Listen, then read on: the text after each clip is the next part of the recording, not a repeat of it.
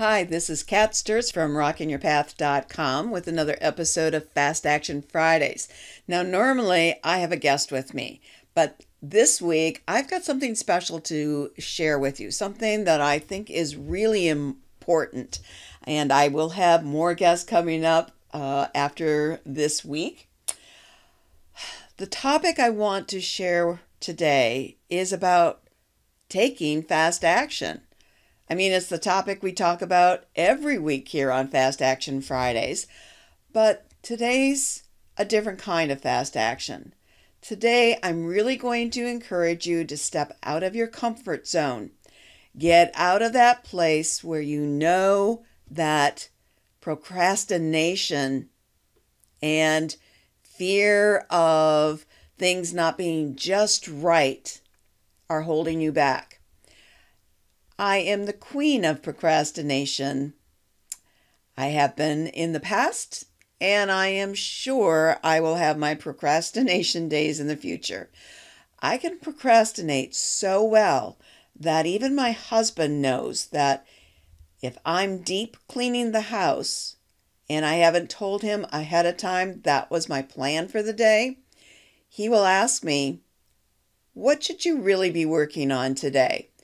Because in my house, it's never cleaner than when I'm procrastinating a big project, especially a big, scary project. So this month, which happens to be the month of September 2019, if you're watching this sometime in the future, I jumped reluctantly into a challenge run by Kelly McCausey. Now, I like Kelly McCausey. I've been to two of her events, live events in the past.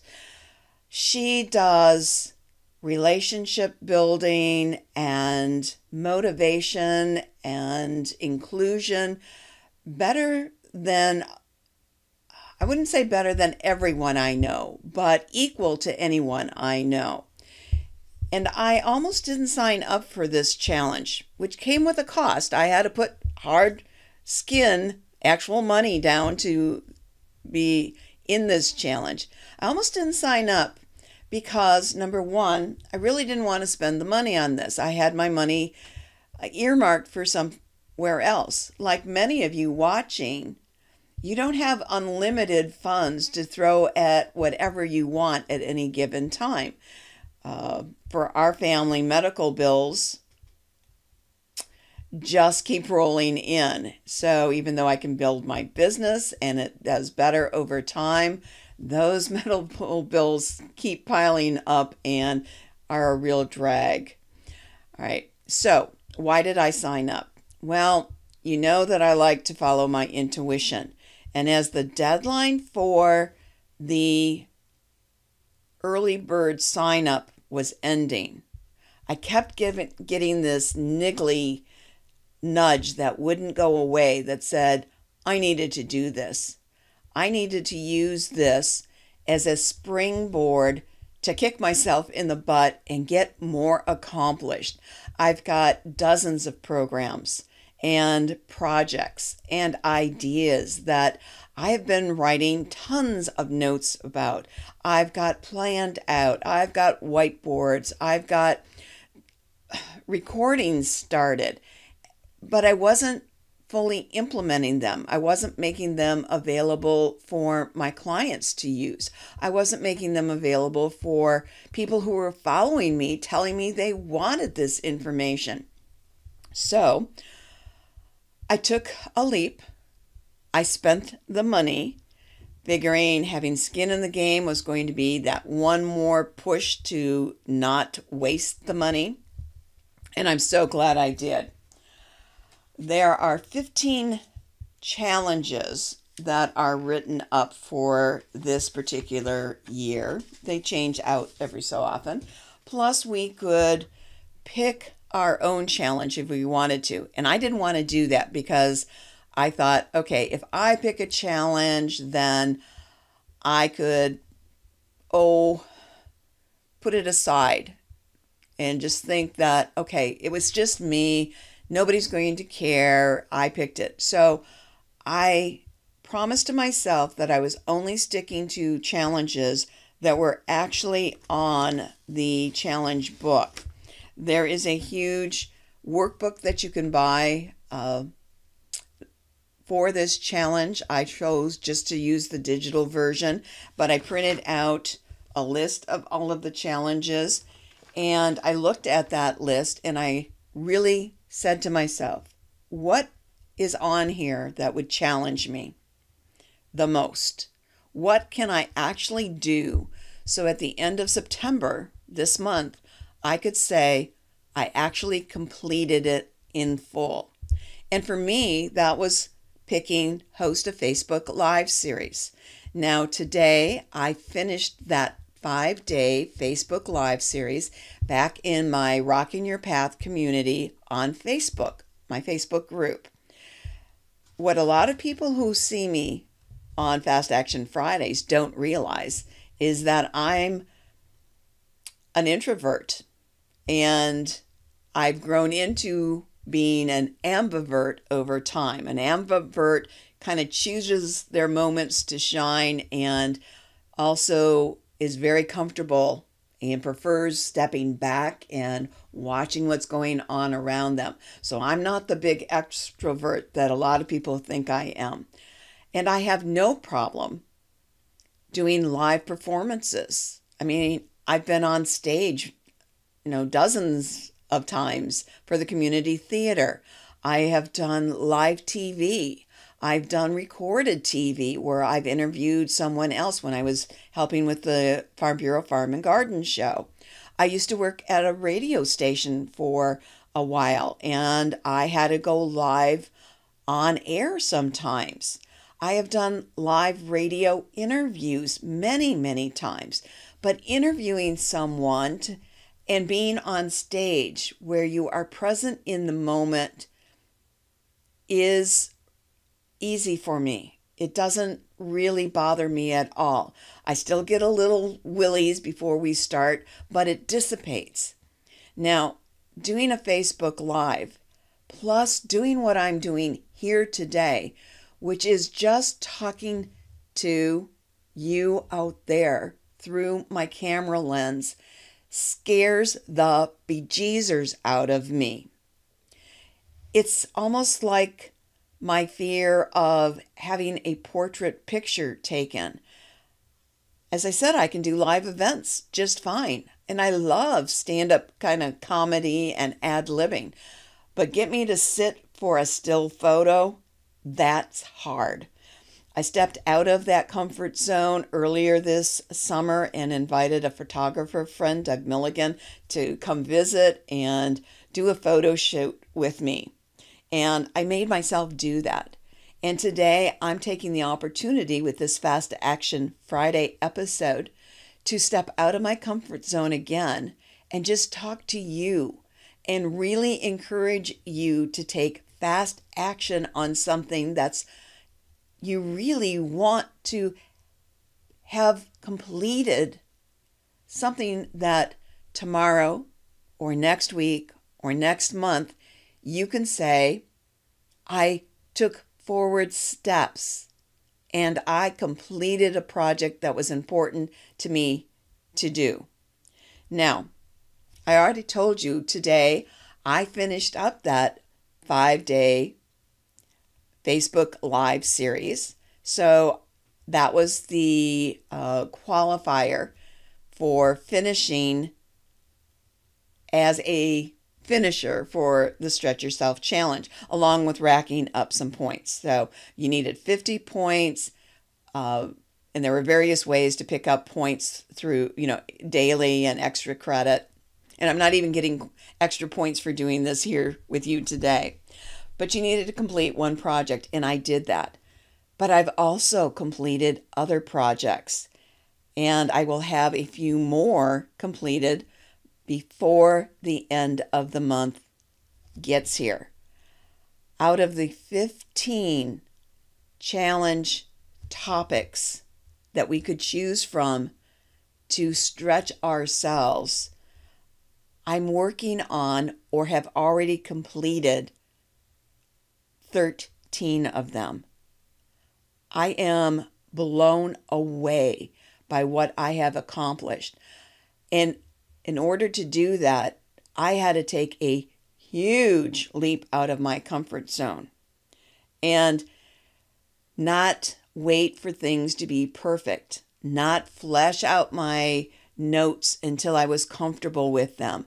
Several of the challenges, I jumped in with both feet, knowing in advance it may not work out, and I was comfortable with that. Let me give you an example of one of them. One of our challenges that we could choose from is to host a one-day virtual summit.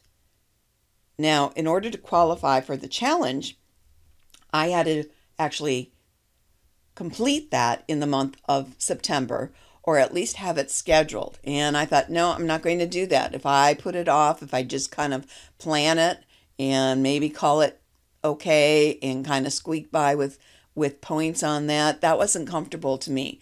So on the 17th, just a few days ago, I took 15 minutes to map out a plan for a virtual summit. I picked the title, which was How I Make Working from Home Work for Me. I picked out the day, which in this case is going to be September 28th, 2019. Again, if you're watching the replay and it's past that date, you should be able to find information about it and watch replays or have access to replays later on. I picked a Saturday, and most of my followers are busy on Saturday. They've got families.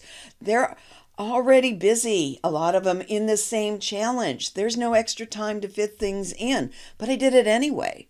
I picked 5 slots that I would fill up with speakers, not having a clue who I could actually get to fill that in. Well, day 1, after posting it in my group first and giving them members a couple days to speak up and claim a spot, I had 2 filled. By the next morning, I had 3 of 5 spots filled. Then the afternoon, when I was talking to someone and I filled 1 more spot, and I had 1 more spot to fill today. And I really wanted that to happen today so I could build out the landing page with all 5 speakers, really feel like the event was there and was going to be done to my satisfaction within the scope of the challenge. And guess what? I got my 5th speaker today. I have a full virtual online summit that is going to be live all day on the 28th, a busy Saturday. This would not have happened in the past. I would have thought, oh, I don't have time to plan it out. I don't have time to get speakers. Saturday's a horrible day to do this. And there were literally no other days between the 17th and the 30th of September that I could fit that in. And I've already got things planned in October that I didn't want competing with the virtual summit. But I took that fast action. I didn't let the idea languish for lack of watering. The seed was already there, and I think the seed's been there for a long, long time.